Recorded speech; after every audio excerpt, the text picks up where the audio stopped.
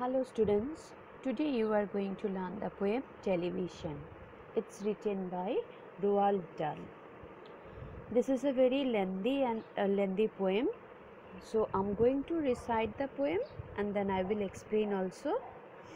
Now first little bit about the poem. Roald Dahl is one of the most prolific modern writers in English. The poem Television is a famous poem where the poet advises and inspires to read books instead of watching the television. This poem warns about the dangers of watching television excessively because TV robs our minds of the power of imagination and creativity. This is the final message that the poet wants to give through this poem. Now, the recitation and meaning. Kindly listen to it. The most important thing we have learned so far as children are concerned is never let them near our television set. So here the poet says not to allow children to go near television set. Or better still, just don't install the idiotic thing at all. Or he suggests not to bring the TV set to home. Not to install this idiotic box at all. In almost every house we have watched them gaping at the screen. He, from his experience, says that every household nowadays having TV, and he has seen children are watching TV as if gaping at the screen. They loll and slop and lounge about and stare until their eyes pop out. The poet shares his experience. He has watched children gaping at the screen. They were watching with their eyes wide open and with absolute concentration of mind. They were sitting for the long time in front of the TV set. Sometimes they sit or lie, that is lounge and lop. Sit and lie, but still they stare at the television until their eyes are too tired. He says that from his experience, last week in someone's place we saw a dozen eyeballs on the floor. Means he went to someone's place and he saw there half a dozen children were sitting together and watching TV like spellbound. He says that sitting on floor, they were watching as if they were hypnotized. They sit and stare and stare and sit until they are hypnotized by it, until they are absolutely drunk with all that shocking, ghastly junk. Children sit and watch and sit, forgetting about everything around them. What they watch on the TV becomes real for the children. As if they were hypnotized by the television. Their minds are filled with those shocking, ghastly, junk presentations, which are mostly inappropriate for them. TV programs kill their valuable time and make them inactive. They stop playing games, doing exercises. They stop playing outdoor games. Their world is filled with the stories of virtual world as if their minds are drunk. That's why here the word drunk is used. It is true, TV keeps children quiet. And just let me read the lines first. Then yes, we know it keeps them still. They don't climb out the windowsill. They never fight or kick or punch. They leave you free to cook the lunch and wash the dishes in the sink. But did you ever stop to think, to wonder just exactly what this does to your beloved tot? Yes, it is true. TV keeps the naughty children calm. They watch TV, they no more do their mischievous activities like climbing out the windows, fighting, kicking. They allow mother to do her domestic work. Mothers are free to do their household work. But The poet now asked the parents if ever they spent a moment to think what harm this television does to their living child. Very loving child. Their loving children are really injured by watching TV constantly. Then he asked, it trots the sense in the head, it kills imagination dead, it clogs and clutters up the mind. It makes a child so dull and blind, he can no longer understand a fantasy and fairyland. His brain becomes as soft as cheese, his powers of thinking rust and freeze. He cannot think, he only says. To this question, he himself answers that this television program makes the child dull. The children lose their creative thinking. As if they start living in a fairy tale world, the child gradually becomes dull.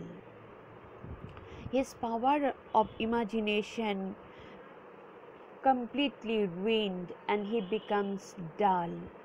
He cannot think, only he can see and enjoy.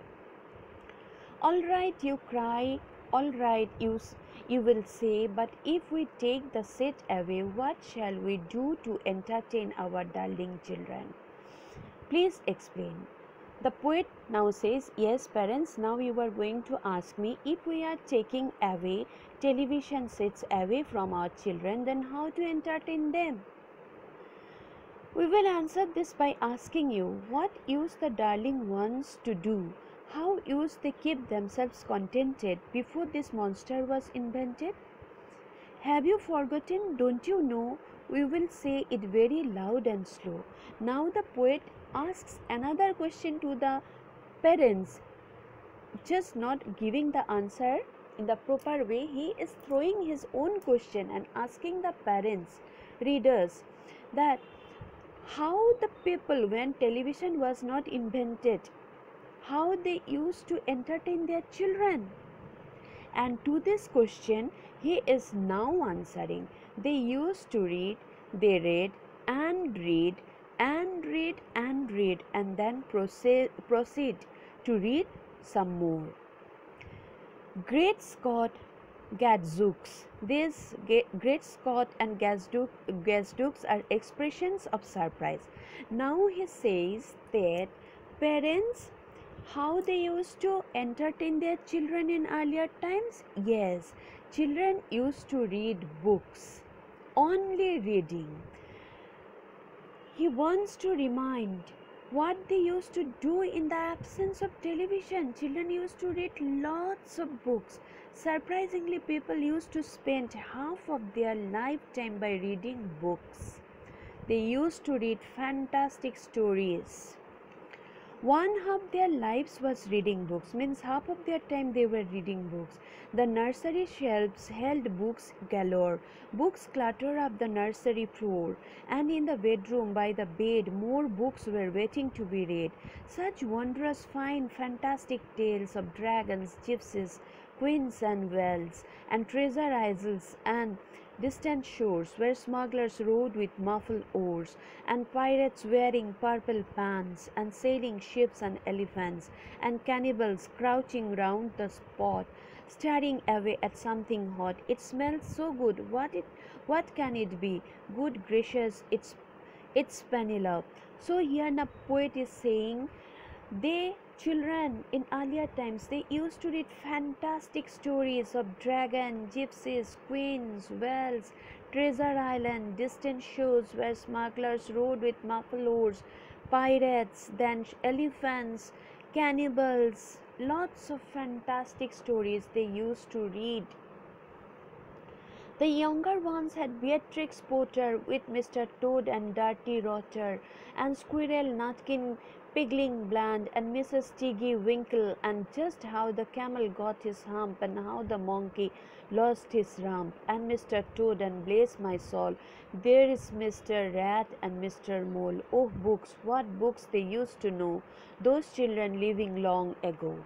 The younger children used to read stories written by Helen Beatrix Potter, an author of children's books featuring animals with colorful illustrations. He also mentioned stories how the camel got his hump and monkey lost his rump. Then he mentioned here some of the famous characters from those books: Mr. Toad, then Mr. Rat, Mr. Mole, and Mrs. Tiggy Winkle, etc. And this showed his love for those books.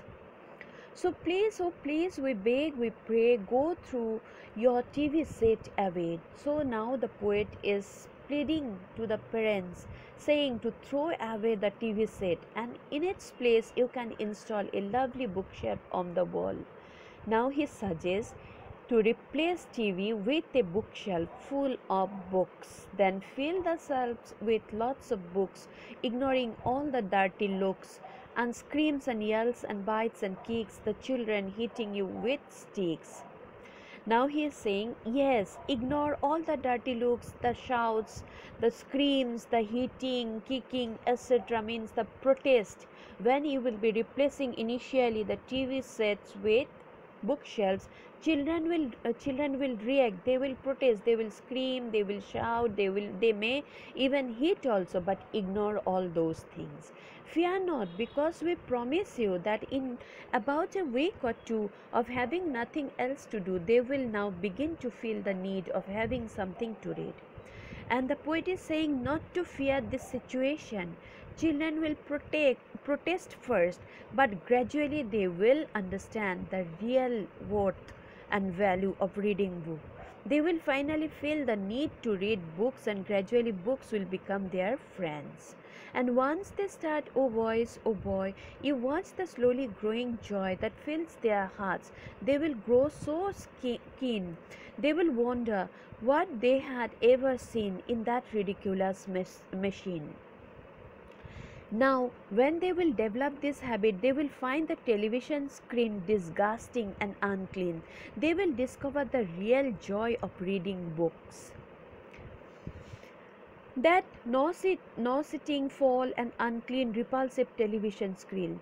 When they will develop this habit of reading, they will find this TV screen disgusting, foul, unclean, repulsive, which is creating a vomiting like tendency. Means they will completely start hating television screen. And later each and every kid will love you more for what you did. Now the poet is telling, when they would grow up, they would think and they will realize the power of reading and importance of reading, and they will thank their parents for taking the TV set away and developing reading habit in them. The poet ultimately says through this poem that books are the only things that can give real wisdom. So this is the message of the poet Roald Dahl through this poem, and I hope you have understood. Now you will be reading this poem on your own, and in case of any doubt you will text me. I am there to help you. Thank you, students.